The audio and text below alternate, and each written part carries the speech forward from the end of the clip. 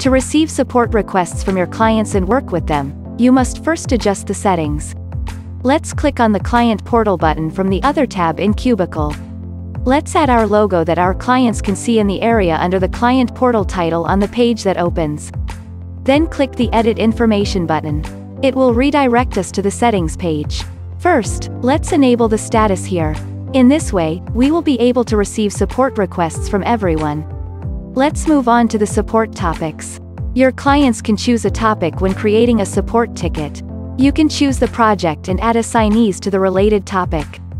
For example, in this organization, support requests from clients regarding pricing and info will fall into Customer Services project, and these tasks will be assigned to William Rice and Zach Gardner. They will be notified. Web application issues, suggestion support requests will fall on the software project. Project admin of that project will be assigned to tasks. Accounting and payment support requests will fall into the accounting project.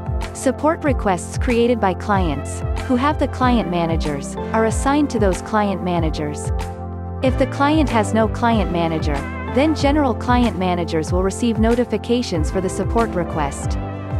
After support topics, from the portal account settings, let's enter the organization name and support page details that are shown to the clients.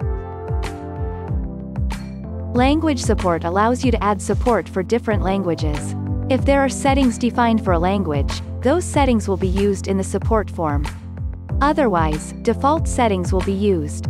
In this way, your customers will see the appropriate settings for their language.